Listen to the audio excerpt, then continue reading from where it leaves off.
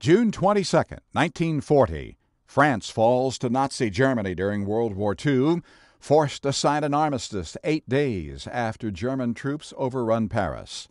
On the same day, a year later, the Nazis invade the Soviet Union, a move that proves disastrous for Adolf Hitler's Third Reich.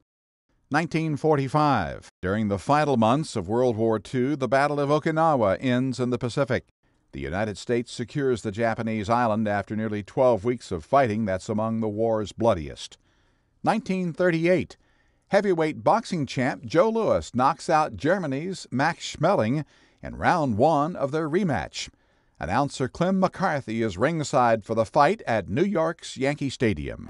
London left to the head, a left to the jaw, a right to the head, and Donovan is watching carefully. Lewis measured him, right to the body, a left up to the jaw, and Schmeling is down. 1969. Over the rainbow. In London, singer and actress Judy Garland dies of an accidental overdose of sleeping pills.